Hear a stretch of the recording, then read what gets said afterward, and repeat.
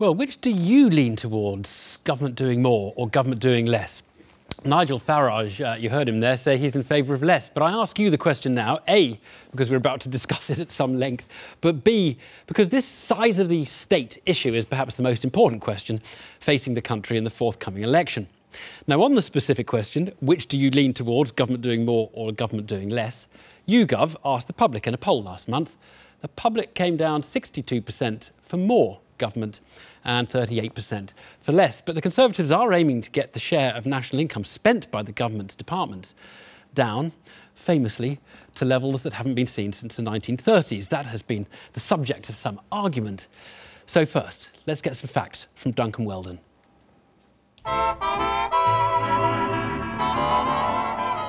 One of Labour's most evocative lines of attack on the Conservatives is that their fiscal plans would cut spending on public services all the way back to 1930s levels.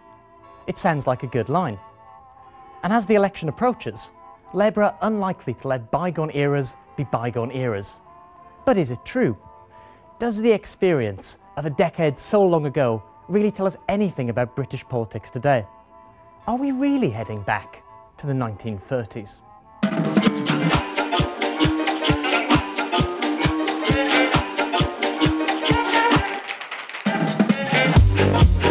The historical memory of the 30s is depression and unemployment. But by the end of the decade, the economy was growing well. Nowadays, evidence of the 1930s is a little harder to come by. Let's be clear about where this claim comes from. According to the Office of Budget Responsibility, the government's fiscal plans imply a deep squeeze on public spending. As a share of the economy, it'll only be heading back to where it was roughly a decade ago. But spending on government departments, that's everything from schools to policing to transport, could be heading back to 1930s levels. That's because we'll be spending more on things like welfare, debt interest payments and capital investment. Looking at just government spending on departments, everything from health to defence, then the OBR numbers say it is heading to its lowest level as a share of national income since 1938. While factually correct, it's perhaps not the most informative way of looking at things. The squeeze that's currently planned is quite tight. For example, on the government's current plans, if they were to follow through with them and continue to protect areas like the NHS, schools and overseas aid, would imply that other areas of public service spending could be cut by as much as 40% compared to their 2010 level by the end of the next Parliament. That would be a very tight squeeze.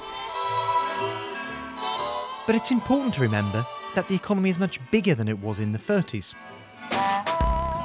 This graph shows spending on government departments in real terms. If we give current spending the value of 100 and trace it back over the last few decades, we can see that it's grown considerably since the end of the Second World War. But in the next Parliament, it's forecast to fall sharply.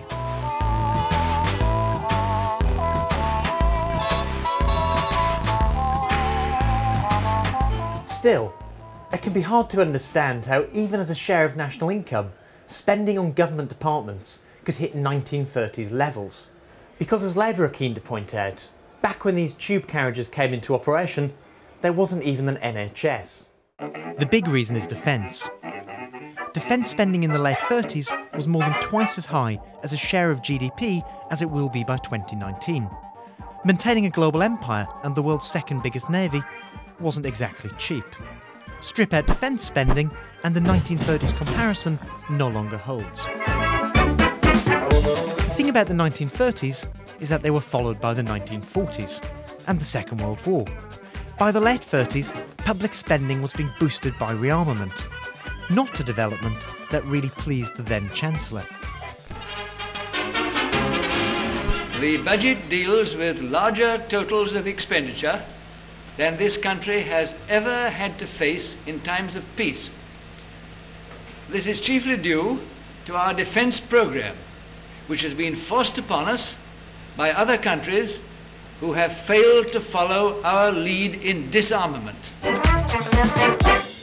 Putting it all together, we can say that the government's plans do imply very tight spending on public services, but the 1930s comparison is somewhat misleading. We aren't, or at least we hope we aren't, about to fight a global war, and that means less need for defence spending. Still, there is a reason why the OBR brought this up in the first place. The government's current plans suggest that total spending as a share of national income will fall back to about 35% of national income by 2019. That's slightly lower than we've seen in any other year since the end of the Second World War, but perhaps more importantly, the composition of that spending is going to be quite different by 2019 than we saw, for example, in the late 1990s when we had a similar level of overall spending. Exclude defence, and spending on government departments in the late 2010s will be higher than in the late 1930s. But just because the state isn't retreating to its pre-NHS days doesn't mean there aren't deep cuts to come. You don't need to invoke the 1930s to say there'll be much more pain in the next Parliament.